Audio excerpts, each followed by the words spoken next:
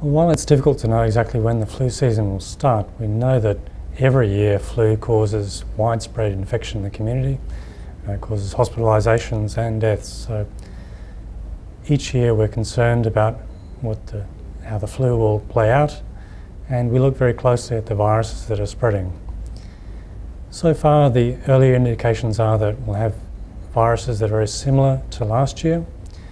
We know that there will be 3 types of viruses, both 2 types of A virus and 1 type of B. The early indications are that because there will be similar viruses this year than last year, and we'll have a vaccine that is better matched to those viruses, that the impact may actually be lesser this year than previous years. To reduce the impact of spread each year, there are 4 key simple prevention messages we'd like to get across. Firstly, get vaccinated. It's important that particularly people who are at high risk of severe flu complications get vaccinated, and for these people it's free. These people include all people aged 65 years and over, pregnant women, or Aboriginal people aged 15 years and over, and people over the age of 6 months with any serious medical condition that makes them at risk of more severe flu. The second important message is to cover your coughs and sneezes. Ideally, this is with a tissue, and you should bin it straight away. If you don't have a tissue or handkerchief available, coughing into your elbow is better than coughing into your hands.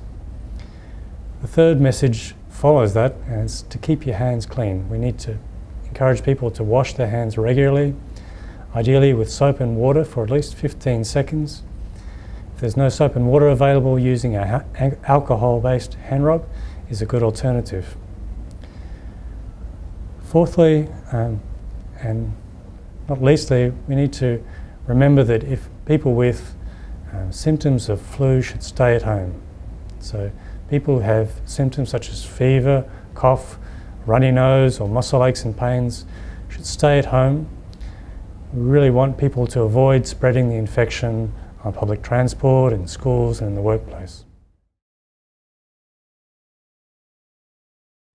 The H7N9 bird flu virus that's currently being reported from China is a subject of intense international surveillance and a subject of concern for all of us. At the moment, there have been reports from China of severe respiratory infection caused by this virus in people, including hospitalisations and deaths. So far, it seems that people are only acquiring the infection in China, and it doesn't appear to have acquired the ability to spread easily from person to person. While this is reassuring to a degree, we know that influenza viruses mutate frequently, and so we're all out on the lookout for signs that this virus may change into a virus that spreads easily between people, which may well cause an influenza pandemic. Because of this, we've issued clinicians with advice on how to deal with patients who may have this infection. Certainly, it has been observed already that people who've acquired the infection in China have been identified in other countries. So it's possible that someone may acquire their infection in China and come back and be diagnosed in Australia. So we provided advice to clinicians about how best to manage these people and to make sure that the risk is reduced of them spreading the infection to other people. MERS is a relatively new respiratory virus that's been identified in the Middle East. It's a relative of the SARS coronavirus, but not the same. But it is, however, an infection that has caused serious illness in people in Saudi Arabia and the United Arab Emirates and about 4 other neighbouring countries around that area. We have also seen some cases that have acquired the infection in that area in the Middle East been identified in other countries, so we know that it can be spread through travel. Everyone around the world is concerned about the MERS coronavirus becoming a virus that might spread easily from person to person.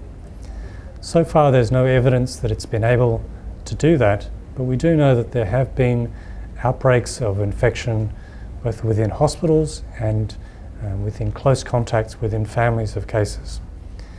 So everyone is on the alert for MERS coronavirus, and nationally we've put out, and within the state put out, advice to clinicians on how to identify possible patients with the infection, likely in travellers returning from the Middle East. And we put out advice for people who are travelling to the Middle East on ways that they might help prevent their infection.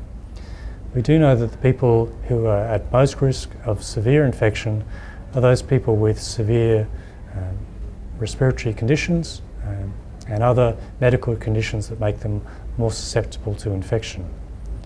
Those people need to take particular caution if they're thinking of travelling to the Middle East, and we've provided some advice on how they might reduce their risk. In Australia, as I said, clinicians are being advised on how to look for cases, and we're taking a very cautious approach to how we might manage a case diagnosed here. Although we think that it is not a virus that can easily be spread from person to person, certainly it has been shown to be able to be spread from person to person, and people in hospitals and healthcare settings particularly need to be very cautious about how they approach possible patients, and to make sure that the risk of them spreading the infection to other people is reduced wherever possible. It is also a very active investigation. A lot of new information is coming out regularly. We've had quite a few new cases reported during April and May, and the World Health Organization is investigating with local authorities in the Middle East to identify what might be the possible ways people acquire this infection and how it's spread to other people. So clinicians and everyone in the community needs to be aware that the advice may change, and to be keeping up to date with the advice both from the World Health Organization and from the information that we provide locally as well.